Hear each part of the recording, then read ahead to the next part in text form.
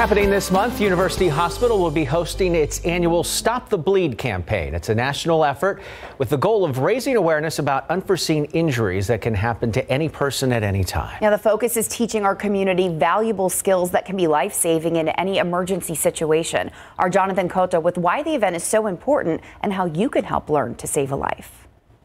Doctors say traumatic injury is the #1 cause of death in young people ages 1 to 40. And a lot of those injuries can be saved if we could get the injured person to the hospital in time. Medical experts say a person with a severe injury can bleed out in less than 5 minutes. Say, for example, there's a piece of broken glass and you accidentally cut yourself and you happen to take a blood thinner because you have heart disease or you have diabetes, you have kidney disease, and you're on a blood thinner. So you'll bleed out much more quickly than a regular person not on medication. So the goal is to quickly stop or slow down the bleeding, and medical professionals at University Hospital are ready to teach those major life-saving skills to our community.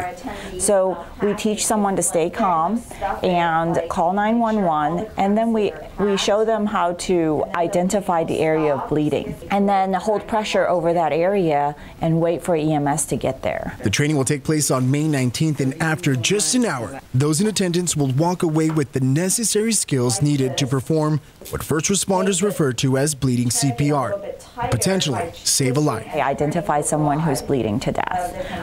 And so at the end of that hour, we hope that whoever attends the class will feel comfortable helping when they have identified a situation where someone's severely bleeding. The National Stop the Bleed Day event will be happening here at the KSAT district office on the city's northwest side. For more information on how to register for this event, just head on over to our website, KSAT.com, and search for Stop the Bleed. And keep in mind, you do not have to be a medical professional to learn how to save a life.